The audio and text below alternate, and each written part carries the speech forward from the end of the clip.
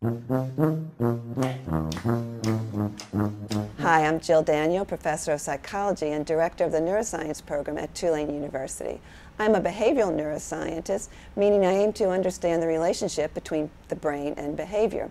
My particular area of research is hormones and the brain, and we use rodent models, rats and mice, in our work to try to understand the role that hormones such as estrogens and androgens, including testosterone, have on the brain and cognition.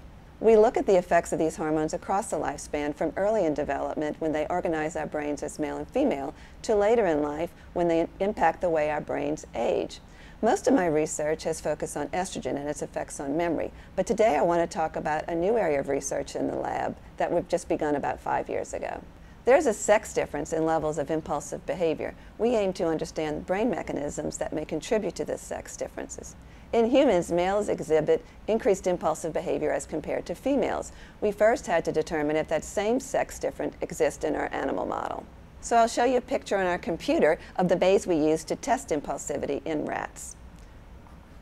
So we put the rat in this end of the maze. The rat learns that if it turns right, it will receive 5 Fruit Loops, and if it turns left in the maze, it will receive 1 Fruit Loop. The trick is, if the rat turns right, it has to wait for a delay, say 15 seconds, before it's allowed to eat its food reward. We've found that in rats, like humans, males prefer an immediate small reward as opposed to a delayed large reward as compared to females.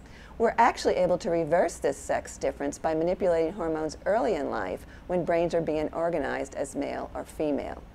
So we next looked at brain mechanisms. This schematic, as well as the work I'm describing, was completed by Daniel Bayless, a PhD student in the lab who graduated in May of 2014. So this is a side view of a rat brain.